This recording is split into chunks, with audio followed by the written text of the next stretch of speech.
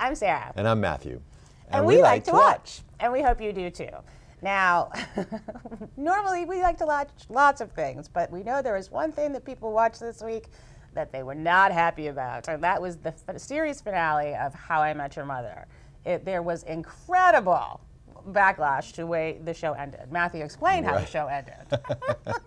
Well, as we expected, the mother died. Yes. Most of us thought that would be the end of the story, but it turns out that the children were actually encouraging their father to now go and date Robin. You mean to sit down and listen to the story about how you met Mom? Yet Mom is hardly in the story. No.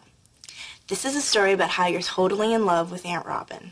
I loved it. I loved that. I was so excited. The thing is I called it, and so I realized that you maybe did? It was like I knew from the first episode that he was going to end up with Robin. That they were going to figure out a way to get back there. That's right. And then once we knew that the creators had filmed the kids in the second season, filmed the ending, I was like, that has to be the way it is. Right. Because at that point, the show was on the bubble. We weren't sure if it was coming back or not. Nobody was expecting the show to run for 9 years. Right. And I think that if they had ended it this way 5 years ago, people wouldn't have been half as mad. I mean, I thought it was perfect. It was clever on a show known for its cleverness.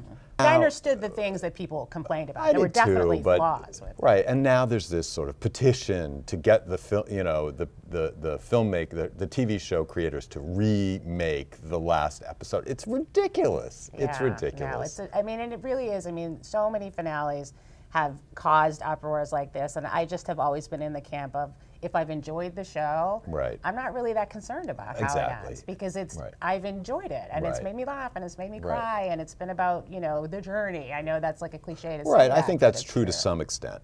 But it went on. Lost is in its own category when it comes to that, but we won't go there. But, buck up, people. I mean, it's going to be okay. It's going to be okay. How I Met Your Mother is over, and and we'll meet a new set of characters on a new show and have something new to look forward to and be angry about. So Yay! It's all going to be okay. Thanks for joining us.